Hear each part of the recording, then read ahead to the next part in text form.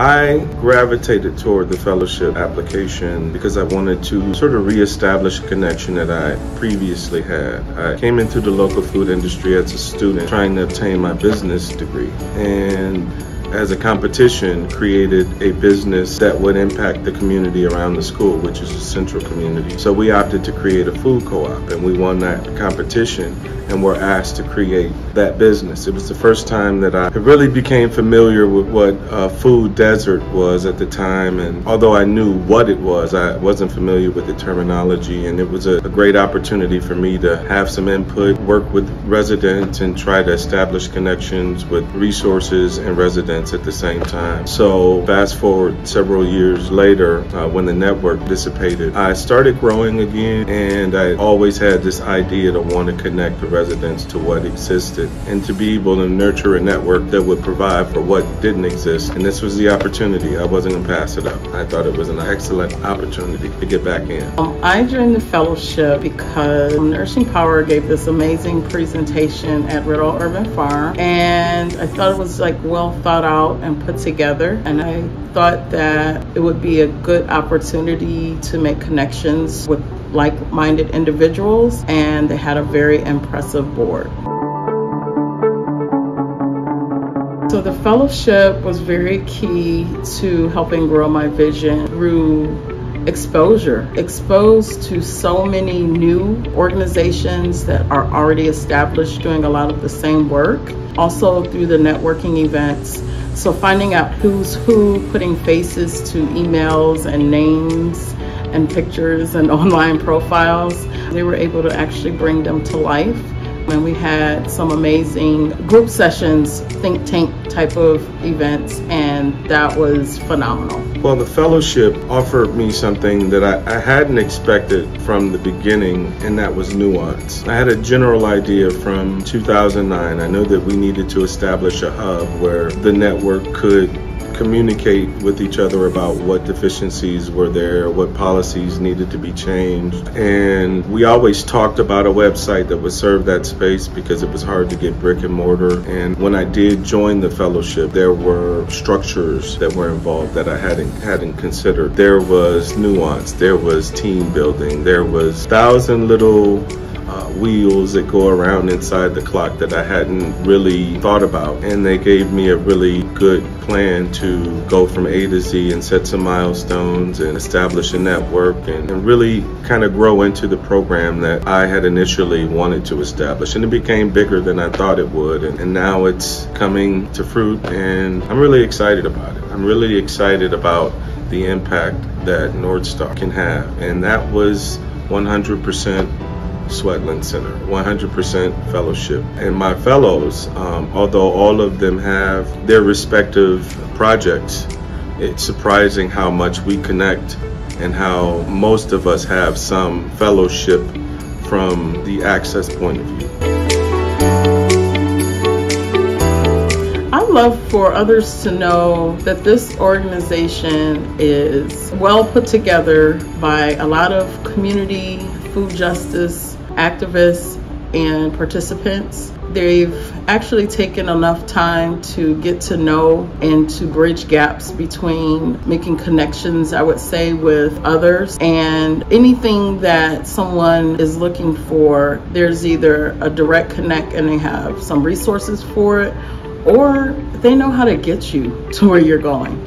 And so that's phenomenal. We can talk a lot about what needs to happen, but when you're in a space with others that can help make it happen, that could be the very thing that would be the game changer for your project. Learned in this process is that collaboration is essential. Nobody is an island and nobody has all of the answers. Collaborating has not always been my strong point. I have strong views, and I learned really to humble myself and listen to what other people have to say and listen to other points of view. And that part of it really blessed me because I started to learn that when I'm at my limit of what I know, then somebody else has something to offer. And that team building part, the collaboration, is sort of the broadest and almost the hardest part to get used to, but it is essential not to limit yourself to just what you know, and allow other people to help you expand the vision that you have. And that was essential for me. One of the most essential, because collaboration wasn't something that I was really excited about, team building. In my project, there are several different teams that establish different objectives, and one, for example, is establishing a team that will help me build the infrastructure for the site, which means that I have to really be concerned that we all have the same objective, that we have similar experiences, and that we go into it knowing that as a unit exactly what we want and agree on those things. There's another team inside the project that I'm not so active in, and that's an advisory team for the network.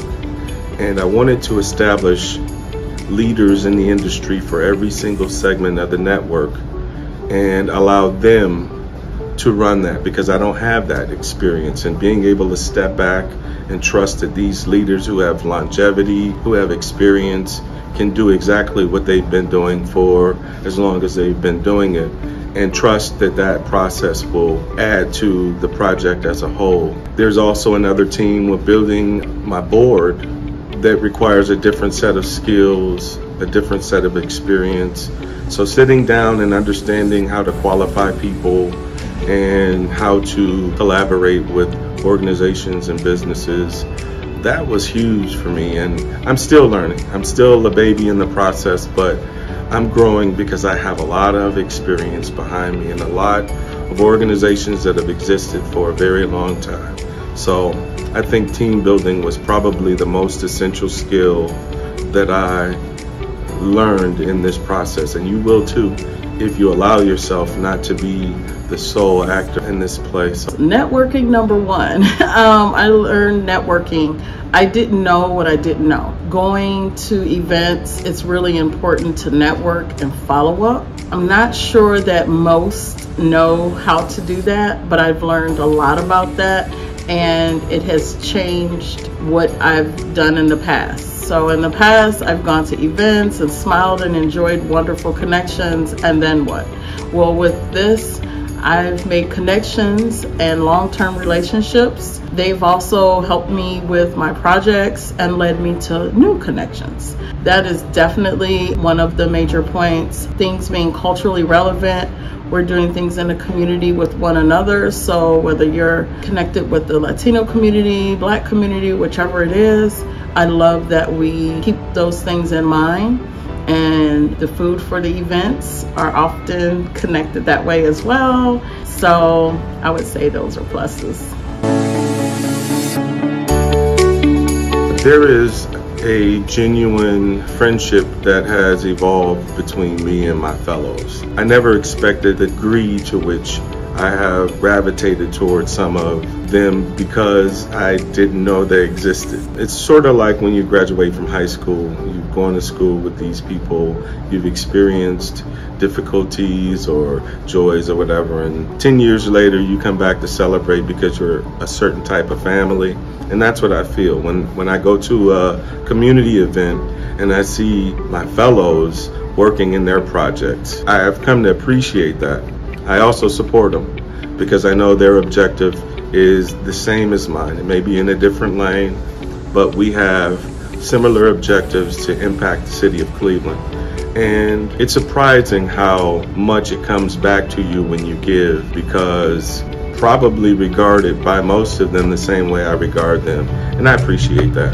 That's another family and another team that really is essential for growth. Lastly, I'd love to share that there's a lot of work to be done in the food justice area. However, we have to start somewhere. Don't delay whatever your idea is or your concept is. Allow Nourishing Power to water your seeds, help you plant your seeds, find soil for your seeds so that they can nurture and grow. And the relationships that we get out of this will go on for eons of time.